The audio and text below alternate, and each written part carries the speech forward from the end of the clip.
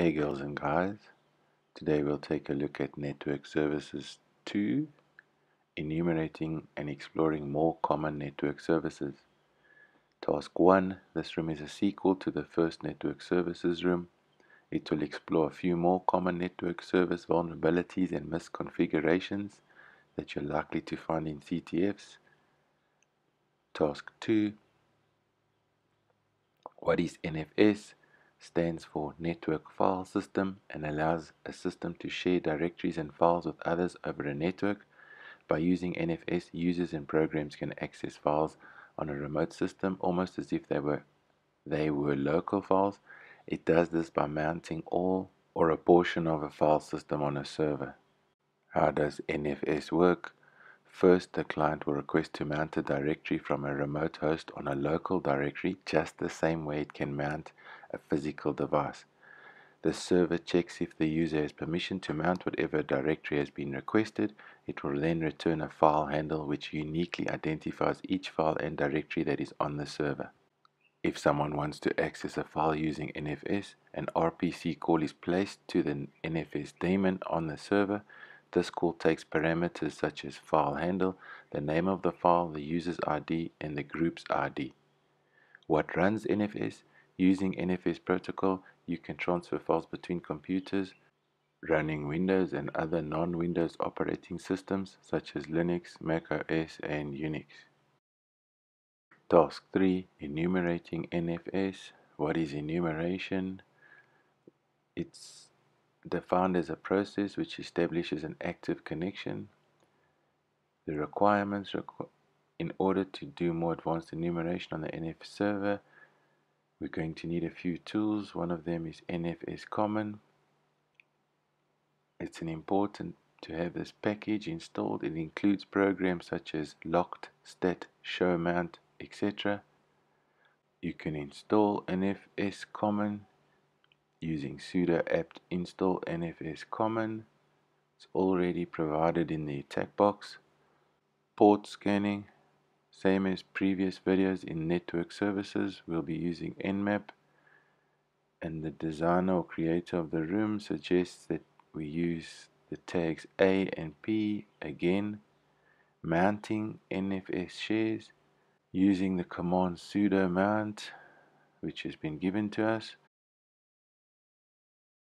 Let's begin our Nmap scan using switch capital A, -P, -T4 for speed, -VV for verbosity, my IP address, and I'm saving the output to the file of my name choice.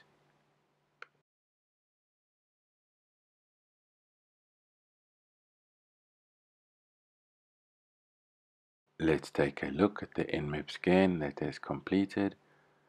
Let's see the output. Scroll down. You can see the different ports that it's picked up already for being open on TCP. The -VV for verbosity prints out all of this information as the scan runs, which makes it a little bit easier to start seeing things before the initial scan completes. You can see different ports again: Open SSH, Open TCP, RPC bind. There's 7 ports open in total. Questions, there's your answers. 7, which port contains the service to enumerate? It's 2049, which we have a look over here. It's the NFS one. Open NFS TCP 2049.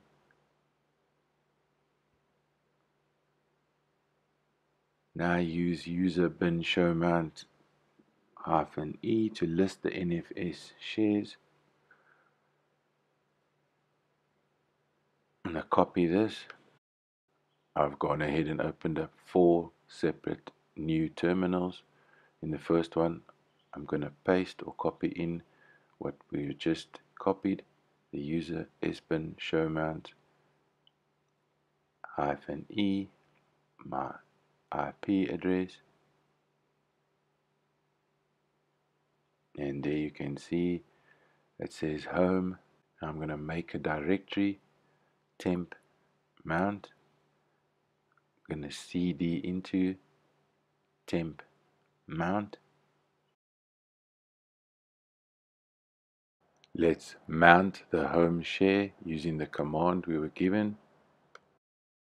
-t NFS to the IP address,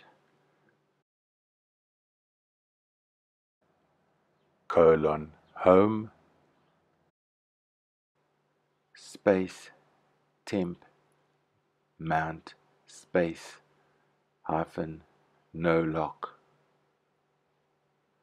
Don't forget the space after the home for it to work. Now I'm going to cd out of all of that, as you can see. Now I'm going to cd back in to the temp mount, and then I'm going to ls, and now we see cappuccino. If I cd now into cappuccino, and now ls, nothing. For ls la, now we can see bash as well as .ssh as in previous network service videos. So let's cd into the SSH. I'm going to ls, and there we see our IDRSA key again. So I'm going to cat this out just to make sure. Yes, it's the same as previous videos. So this is going to follow the same steps or procedures as previous network service videos. Let me clear my screen. Now we need to move the IDRSA to somewhere on our computer. So I'm going to ls again. Now I'm going to move the IDRSA just into my root directory. If I go into a separate new terminal and I ls, now you can see I'm in the root and there's the IDRSA moved over.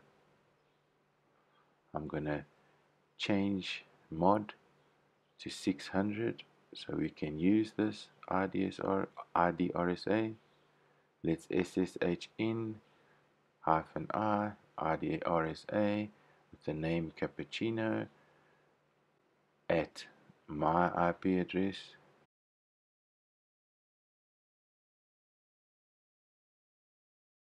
Type yes, and we logged in as cappuccino. You can see the prompt has changed. If I ls, there's nothing. Just to show the cappuccino prompt in the front. I'm going to go into a separate terminal now. I'm going to download what we were given, the executable, the wget, the raw script. It's a bash shell executable. I'm using the copy and paste method supplied. I paste it into my clipboard and then I highlight it again, and now right click, select copy. You can close this. Now I can hit right click and paste and hit enter. It's then downloading our bash shell executable. I'm going into this terminal. I'm going to cd out of it.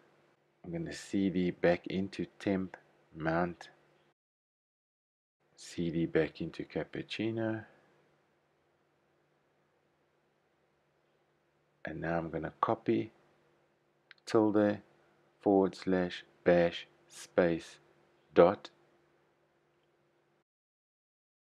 If I type ls, we can now see the bash executables present. I'm going to change ownership to root for bash, change mod +s for bash, but let's just ls quick la to see for bash. So now you can see the permissions. If I change mod +s, this is adding in for the bash, and if I hit the ls la bash again, there you can see we have now the s bits have been included into the permissions. But let's make it executable. So I'm going to change the mod to +X for bash, which makes this executable. And if I ls la again, you can now see that the S bit has been set, as well as it being made executable.